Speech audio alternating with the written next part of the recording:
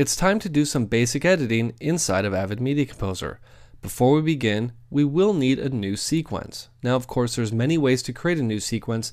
The two most common ways are to right-click in the sequence window and to simply say New Sequence, or you can choose one of your clips, call it up into the preview window, mark it in and out point, and when you press the Overwrite or Insert key on the keyboard, a new sequence or timeline will be created for you.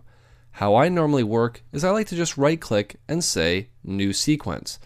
Now, something that you'll need to get accustomed to if you're coming from a different non-linear editing application is that commonly what happens is when you call a clip up and go to drop it into a new timeline, you'll be asked if you want to create a new timeline that matches the parameters of that clip. What's important to keep in mind inside of Avid Media Composer is that your timeline will directly match the preset that you have set up for your project. In this case, it's set to be 720p 23976. What I'm going to do is just switch back to bin view. I'm going to come down and I'm going to choose one of these clips to edit into my new timeline. I'll just choose this clip. To call it up into the preview window, I'll simply double click on it. Now, to add an in and out point to the clip, you can simply use the I and O keys on the keyboard, obviously I for in, O for out, and you can get to those in and out points by either dragging through the clip and finding the part that you want, or what you can do is simply press play on the keyboard by pressing the L key, and once you get to the point that you want to mark the in point, simply press the I key. Once you get to the point that you want to mark the out point, you're simply going to press the O key.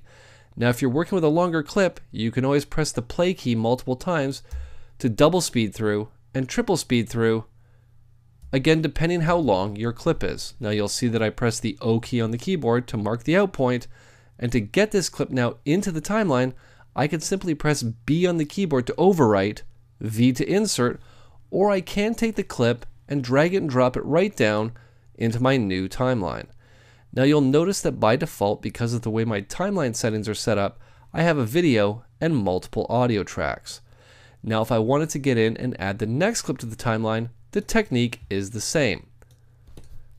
I do want to point out though, some editors do like to work with multiple layers when they're dropping clips into their timeline.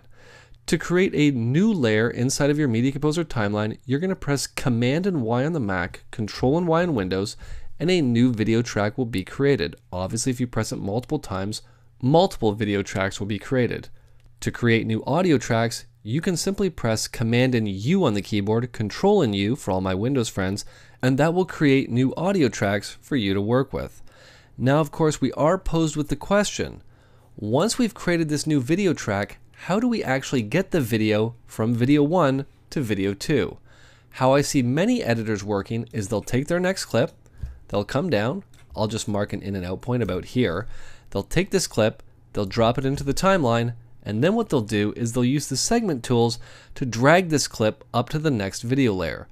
That is a multi-step process that you don't need to go through. I'm just going to undo what I just did. I'm going to turn the segment tools off. What I'm going to do with this clip is I'm just going to patch it from video 1 to video 2 by simply dragging from video 1 up to video 2. I've now repatched this clip up onto track 2 of my timeline, and now when I hit B on the keyboard to drop it in, it is now up on video 2. Now, what is the difference between an overwrite and an insert edit? The overwrite command on your keyboard is the B key on both Mac and Windows. I'm going to call up a new clip. I'm just going to double click on this clip here. Again, I'm just going to mark an in and out point by pressing I and O on the keyboard. And I'm going to come to this edit right here. I'm going to hold the Command key on the Mac, the Control key on Windows, to snap to this edit point. And if I want to do an overwrite edit, meaning I want to take this clip and I want to lay it in over top of the clip that's there, I'm going to use the B key, the overwrite key, to do that. Now I'm going to turn off my other layers so this doesn't impact any other clips that might be on any other video or audio channels below it. And I'm going to press B on the keyboard, and you'll see that this clip has now been laid directly over top of the clip that was there. Now what if I wanted to take this clip and push the other clips down the timeline from where I am right now? I'm just going to undo what I just did. In this case, we'll be using an insert edit. An insert edit shortcut is V on the keyboard on both Mac and Windows. And you'll see that when I press V on the keyboard, this clip has now been added to my timeline and everything else has been pushed down.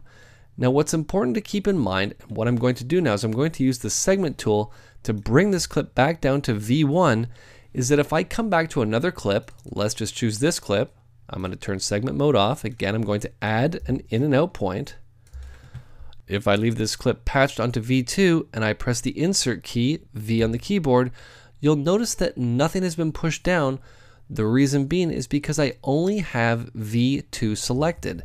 If I wanted to push things down on other channels, if I select V1 as well and now I press insert, you'll see that any clip that's on any selected layer will be affected by the insert. Now what's important to keep in mind is that the technique that I've shown you, obviously being done to just video, works exactly the same if we're editing audio into our timeline as well.